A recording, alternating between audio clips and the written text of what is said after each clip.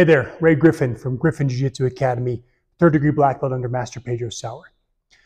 Adults, if you ever want to try Jiu-Jitsu, you hear Jocko Willing talk about every adult should do Jiu-Jitsu. Joe Rogan talks about Jiu-Jitsu. You read about it, you see it everywhere. I know what a lot of you are thinking because I've had many students have the exact same experience. One, either, man, I don't know if I'm in shape yet to start Jiu-Jitsu, or number two, yeah, I tried it a while back and I got smashed, or I'm worried about getting hurt. I'm going to tell you right now, at Griffin Jiu-Jitsu Academy, we are very particular about the safety of our students. Also particular about the healthiness and the cleanliness of the academy, not just the mats and the floors and the bathrooms, but also the way people dress and the way they carry themselves and how clean they are. So there's that, the safety aspect as well.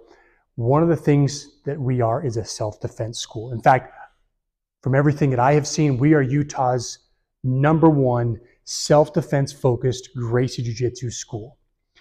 We don't focus on tournaments, though we have some students that like to compete.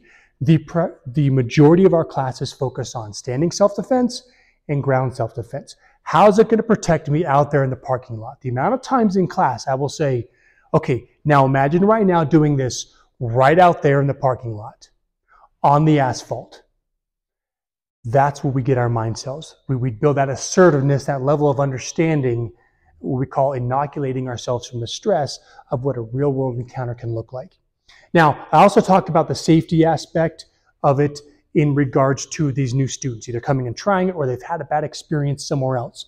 I'm going to tell you something that we do that's really unique. So when you start as a brand new student, so for adults, you're going to get a little red band around the bottom of your belt right here. That red band for the first 10 classes will tell you and everyone else in class you're brand new. And the only thing you're allowed to do as we drill at the end of classes, or an open, what we call open training, open grappling classes, is move through positions slowly with a higher rank. We do not allow you to grapple hard.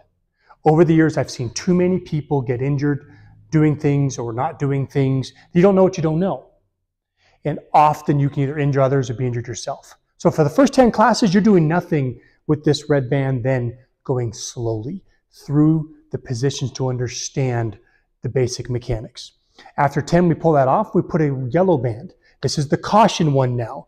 This means, okay, now you can do light positional sparring and going for submissions, again with the higher ranked belt for the next 10 classes. Why does that matter? Because then that means for another 3, 4, 5, 6, 8 weeks, you're spending time on the mat in a controlled environment where you are learning. You can pick up the pace a little bit, but still in a very safe environment. After 20 classes, we take those off. And now we allow you to spar or to roll. You'll hear that's a kind of a jiu-jitsu phrase for what looks like wrestling with submissions. We allow you to roll a little bit more live. Even then, I'm still going to pair you with the higher, either a white belt with multiple stripes who's got experience or a higher belt, colored belt, so that you stay safe. So that if you get into a spot you don't know about, you're not about to hurt yourself or someone else.